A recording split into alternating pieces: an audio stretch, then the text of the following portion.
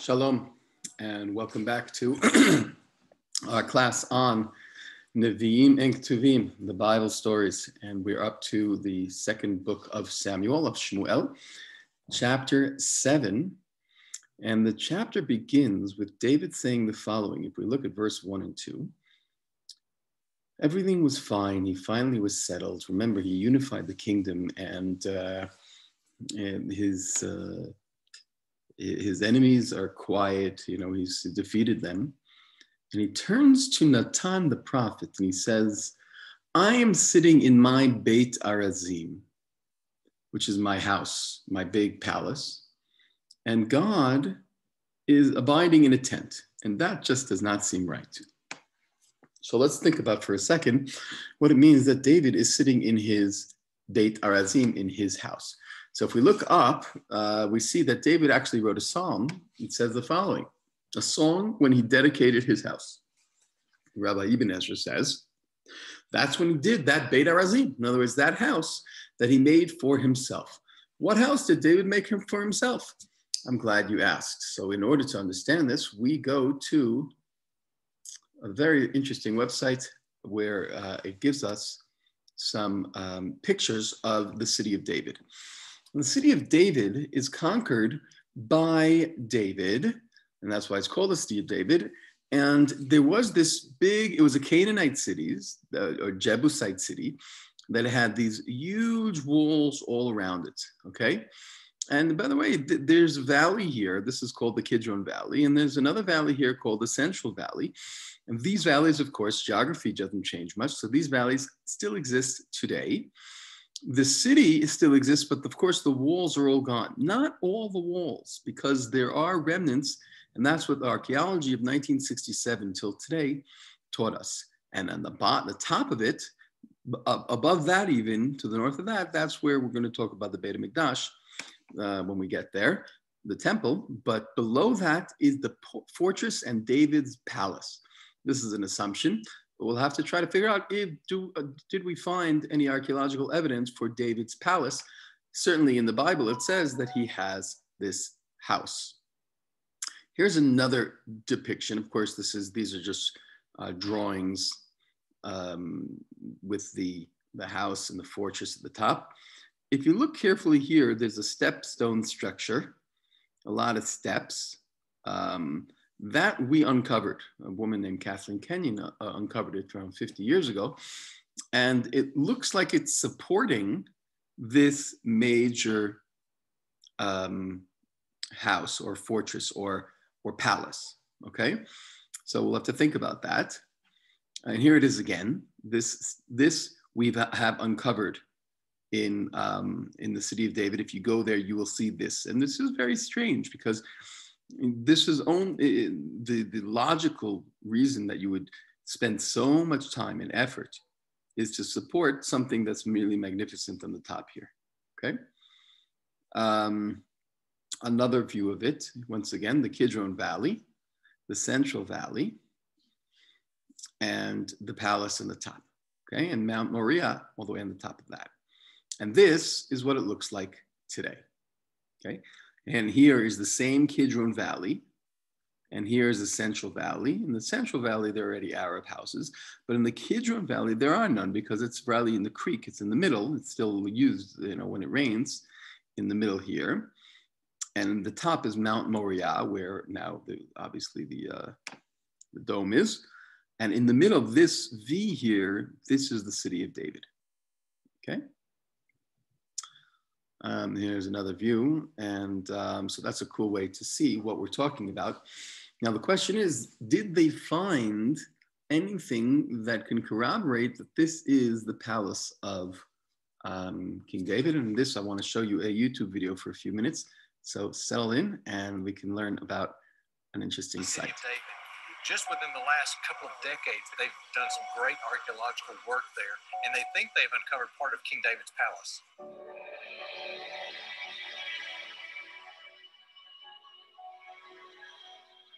Here, once again, the current modern Jerusalem just sprawls the Kidron Valley across these valleys.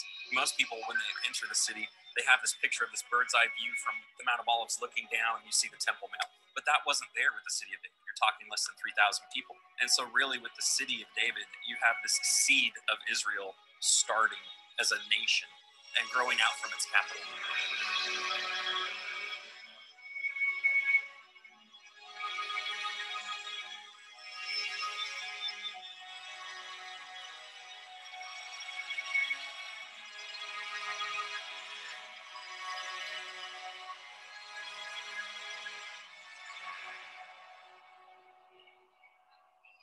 We are in the city of David, the true location of the ancient biblical Jerusalem. And you can see around us the tourists coming, just exploring again this amazing place. It's a very active place. We are standing in the palace area. Up to 150 years ago, we didn't know where the city was. Everybody thought that the ancient biblical Jerusalem lies within the confines of the old city. It's only when Charles Warren, by accident, came and he discovered the place that he realized, but listen, this is the actual location of the ancient city. Archaeologically, how do you establish that this was the palace? How do we know that? We cannot say 100% that this is the palace. Right. This is how archaeology works. Right. Unless you find something that is written, David was here, Right. you cannot say that. Right. Elat Mazar, she came and she said to us, guys, I think that this is the location of the palace of King David, and we need to dig down. And we said to her, but we did dig down. She said, you didn't dig deep enough. And we said to her, okay, we are willing to go, but you have to tell us why. And she said to us, 60 years ago, a woman named Kathleen Kenyon found a capital broken into in a landslide, and that capital is a Phoenician style. Phoenicia is the modern day Lebanon. It dates back 3,000 years. And when I opened my Bible, she said, I read about a king, Hiram of Tyre, and he came and he helped David to build his house, Solomon to build his house, and to ultimately to build the house of God. The second thing is we found houses built into the walls of the ancient city dating back to the first temple period. And that means that we are very close to some kind of citadel here. Within those houses, we found furniture, and that furniture dates back 3,000 years. The third reason is the city itself lies between two valleys. We have the Kidron Valley, you guys can see it on that side, and at the back of me another. Between these valleys, we have the city situated. Very difficult to take the city. So difficult that the Jebusite king said, not gonna happen. Elat Mazar, she said, on the north side, it is level. It means that you're gonna have to put something here to keep the city safe. Yeah. She came with her Bible in hand and kept reading it and referring to it and looking for reference points and kept finding those reference points as she dug. I think that's very important. If you want to find the Bible and what's written in the Bible, you have to go to the Bible, right? Well, I'm very grateful for her approach. So are we. Very grateful. What's going on currently around this site? Full-time excavations going on all the time. We started the project with the name Jerusalem Watch, and through that people can actually support the excavations here. You can become part of getting the buckets on the ground so that we can absolutely expose the complete blueprint of the city to the world.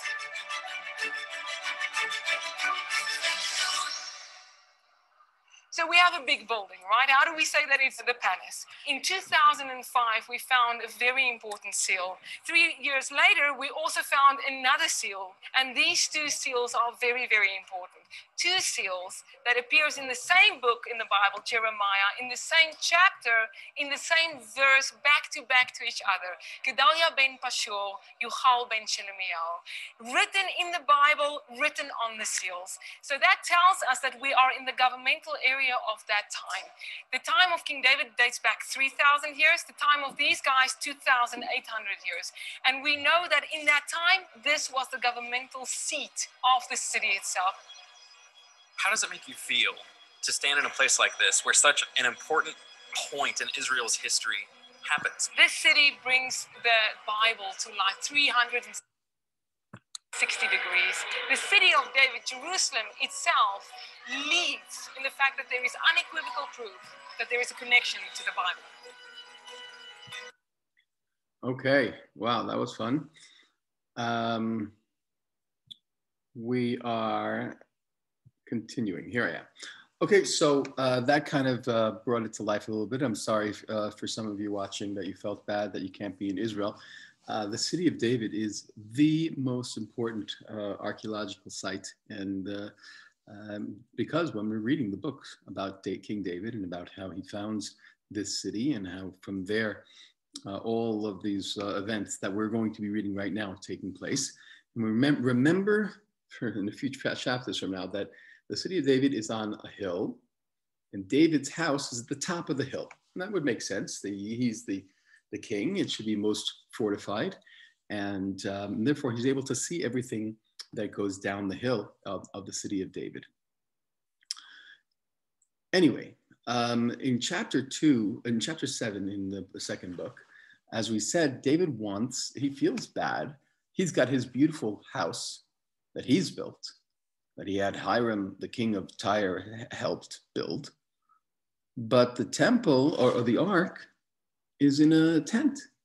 So shouldn't there be a place for the temple, a house for the temple? So Natan answers affirmatively. He says, whatever is in your heart, you should do because God is with you.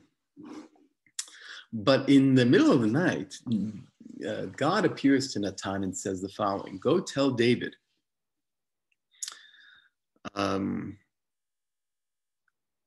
you the one to build a house for me to dwell in? From the day that I brought the people out of Egypt, I have not dwelt in a house. I've moved around in a tent, in a tabernacle. As I moved about wherever the Israelis went, whom I appointed to care for my people, why have you not built me a house of cedar?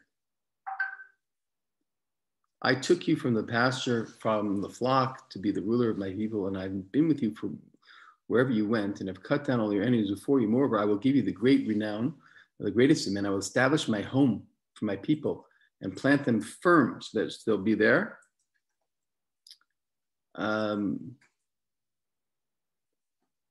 This is a strange prophecy because it sounds like David is being told by God that he will in fact build this temple.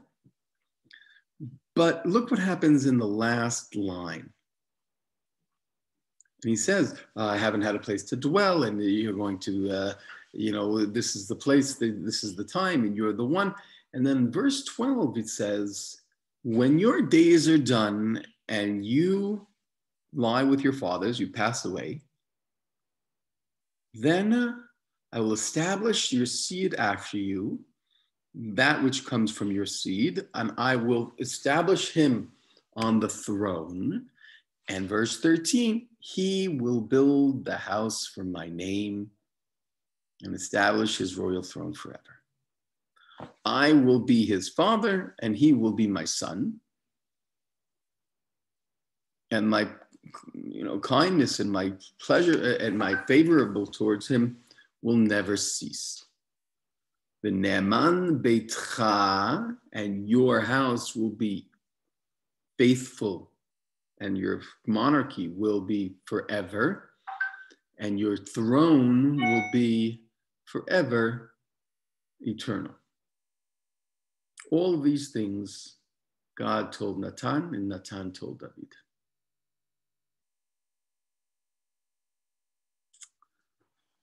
So it sounds like from this section that God is very positive. He's saying, yes, you deserve to build the house. It's just that your son is going to do it, which is a very nice way of looking at it. In other words, you prepared, you prepare the whole city and prepare the people, and you're getting on in years, so there's going to come a time, and don't worry, your son is going to build the temple. There's another verse, and we'll look at that verse another time, which said that God actually said, no, David, you can't build the temple. Only your son can. You can't because you have blood in your hands. Your son will because he has no blood in his hands. That's not the message here. The message here is, yes, David, you can through your son. So you see, it's a bit of a nuance. Is David walking away from this feeling like, wow, this is so great, God gave me this honor, and the honor will be through my son? Or is he saying, oh, that's so unfortunate that I'm not going to be able to do it, my son is going to be able to do it? Now, there is a response in verse 18. King David came and sat before the Lord, and he said, what am I, Lord? What is my family that you've brought me this far? In other words, it sounds like he's saying, I'm not worthy.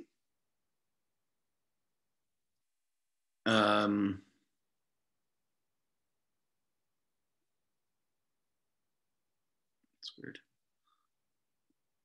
He sounds like he's saying, I'm not worthy.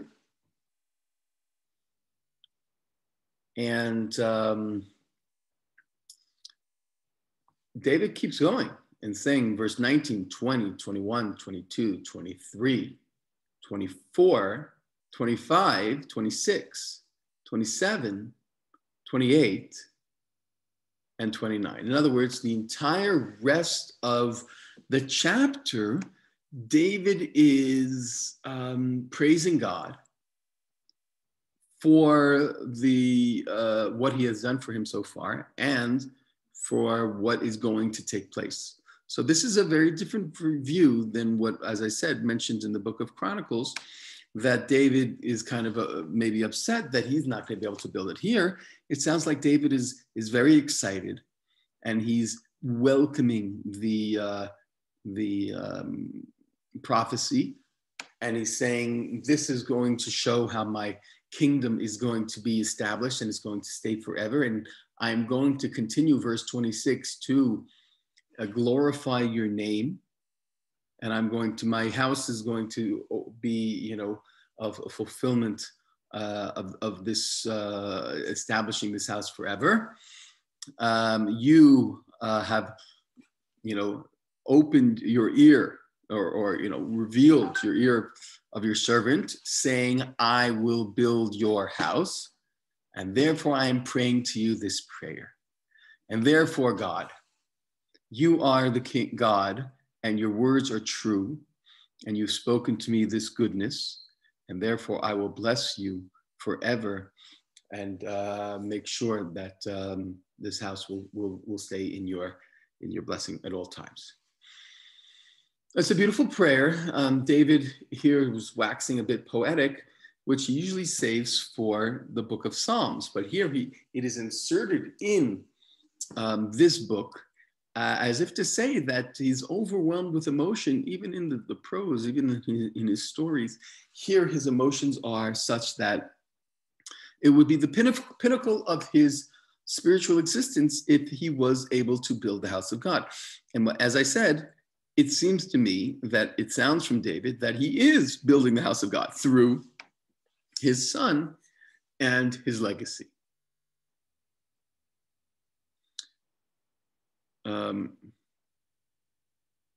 Excuse me, let me just go to chapter 8.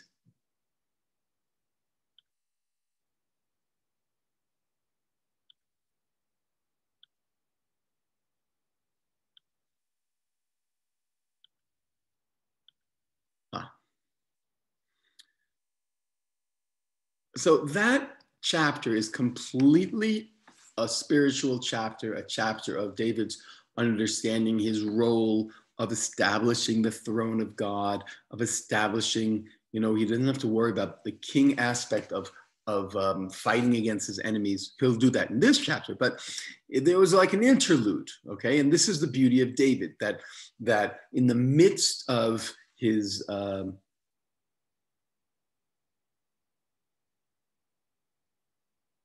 on. Yes, I'm sorry.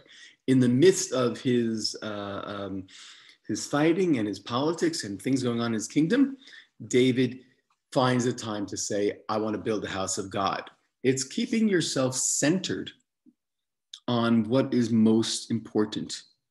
And it's surrounded by the things that are most urgent. I once learned a long time ago that a good leader has to figure out the importance of the difference between things that are important and things that are urgent or imperative.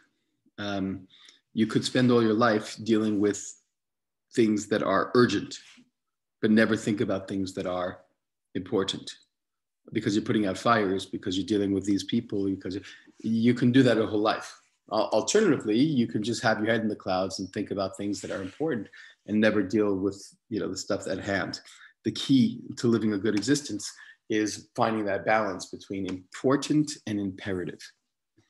Anyway, David goes back to reality and fights wars, because that's what's expected of the king. That's what the people wanted from their king. And that's exactly what he did. Verse 1, he smites the Philistines and defeats them. and renders them impotent. That is one verse which tells a whole story, right? Because he has history with the Philistines. He had a friendship with the Philistine king, one of them. We don't know. It doesn't tell us enough about it. But he did it. He needed to do it for his kingdom, and he did. The second verse, he defeats Moab. That's on his eastern front. And he basically put them to death in this weird way that they used to do in the times of war. In those days, they had a string, and if you were above it, they killed you. If you're below it, there's different types of ways that they showed or humiliated their enemies. Okay, and then in verse 3, he defeated the king of Tzova on the Euphrates. That's even further away. Okay, Hadadezer, and he amassed a large army and weapons as a result. 1,700 horsemen and 20,000 foot soldiers. And chariots. And Aram came from Damascus, from Syria, to fight Hadadezer, and David defeated him too, 22,000 people. David stationed garrisons in as far northeast as Damascus, and the Arameans became tributary vassals of David. We're going to learn more about this later on. A vassal and tributary means you pay a tribute, you pay a tax for basically being in control, but then David let them live their lives. Those who were immediately posing a threat, David killed. Those who were part of his spheres of influence, he defeated, and he set them up as tax tributary. So this chapter is really these two chapters, right? One, talking about the spiritual dimension, that what's important for the people to see is that he cared about housing the Ark of God. And obviously the people would care more about chapter 8, in which he talked about, or it talks about what he accomplished in terms of wealth, in terms of security, in terms of comfort and quality of life. He took a lot of copper from Betach and Beiroti, from the cities of Hadadezer. And then what happens is, once you have developed a name for yourself, so then Toi, the king of Hamat, in verse 9, saw what's going on, that David is so powerful. So he decides to send his son Yoram to seek peace. In other words, once you've developed yourself that you are a serious force to be reckoned with, so then some enemies will say, let's fight, and some enemies will be smart and they'll say, let's be allies. And that's exactly what happens in verse 10. He says, he blesses him, he wishes him well, and he heard that about the battle, and they defeated the king of Hadadezer, and all the wealth that he had. And he received all this wealth, and he, look at this, verse 11, he sanctified it to the temple. Hikdish Hamelech David LaHashem. He gave it to God. He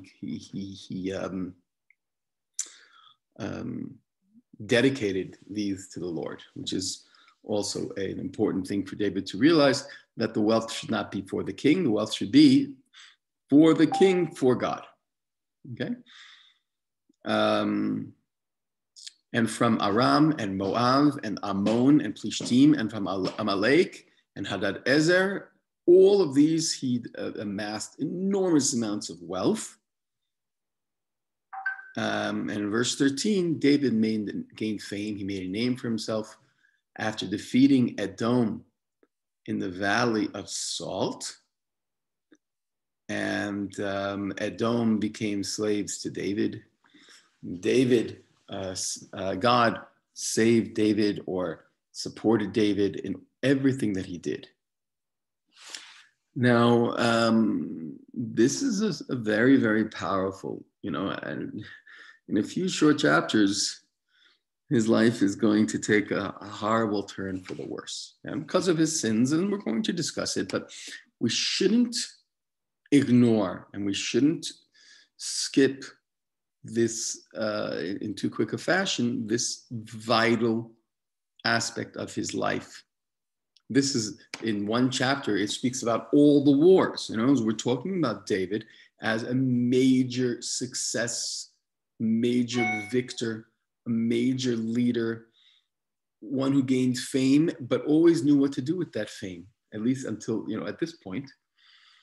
He seems to have no flaws, okay? Once again, chapters coming up where we'll learn about his flaw, but right now, even the wealth did not seduce him. The wealth turned him to direct it towards the temple. And not only that, in verse 15, which, if I had to think what is the pinnacle of David's career, I might say verse 15, right? So why am I saying that? Because we've already read chapter 7, in which he talked about the spiritual thing, but that's very personal for him to build. And then chapter 8, in which he talked about the national and the name that he has and the recognition and the fame and how everything is, going in his way and God is following him. So that sounds great. And we learned previously of how important it was for David to unify the people. But the question about a king is, and the threat and the danger of a king, and we saw this with King Saul, right, is A, to become influenced by the people, and then you're not in control, or B, to be swept away by the wealth and be seduced by that, or C, to be engaged too much in treaties or allies and marriages for convenience and for allies and these type of things. All these things can deter you from your connection to God and your responsibility to your nation. Don't forget about that, the responsibility that you have to your nation. And here in one verse, in verse 15, we're reminded that everything that David has done so far and all the fame and all the wealth has not gone to his head. Instead, he's very, very focused. He's very grounded. And he says the following: Vayimloch David al kol Yisrael, and David was the king over all of Israel. Vahi David oseh mishpat utzedakah l'chol amo. And David would do justice, true justice, or mishpat means judgment, and tzedakah means spravedivosh, means justice to all of his nation. Now, it's a very quick and easy sentence or verse, but how heavy and profound is this idea that David is able to render judgment to an entire nation, that they recognize that what he was doing, because he acted overtly, and this is also important, he was very open to everyone, and he showed people what he was doing. He took the money and he used it for the temple or for sanctifying God, and he used it for his nation. Then it was seen, and this is the high point of his life, that all that he did for God and for his nation. And in verse 16, it says, and these were the people that were in his circle. His chief of staff was Yoav, the son of Tzruya. Remember him. He was always by David's side, but he also killed Avner ben Ner. So he's a complex individual. Yehoshaphat, he is the mazkir. He's kind of like the recorded everything. I must have written it down. Tzadok and Achimelech. Remember Achimelech? Achimelech was the last one of the priests that wasn't killed, that David took under his wing. Okay, so everyone has to have his, the king has his priests. Usraya Sofer. And obviously you needed a scribe. And Benaiah ben Yehoyada was in charge of the Krati and Plati. This is a complicated idea. Some say it refers to people, like he's in charge of these type of people, but in Talmudic parlance, the Krati and Plati are the spiritual kind of vehicles, like prophets, that were able to tell David what he needed to do and what God expected of him. Uvnei David Kohanim hayu. And the sons of David were priests. In this regard, priests doesn't mean that they were from the priestly family. We know that David wasn't a priest, he was from the tribe of Judah. What it means is that they were servants and that they served in a spiritual capacity, and that they were there to give of their time to the nation. So I think that this is a good place to stop. And this leads us to the next chapters, chapters 9 and 10, which will be the next discussion that we'll have. It'll be interesting. As I said, we reach a pinnacle, we reach a high point. And unfortunately, from that, we're going to have to watch David falter. And we're going to have to learn about David, not only from his greatness, from his heights, from his success, from his consistent supporting and serving God, but also when he falls hard. We're going to have to learn how that works out and what that's about. Thank you very much, everyone, and have a wonderful day. In this case context, have a Chanukah Sameach, and we will continue next week. Oh, thanks, Rabbi. Chag Sameach. Thank you. Chag Sameach.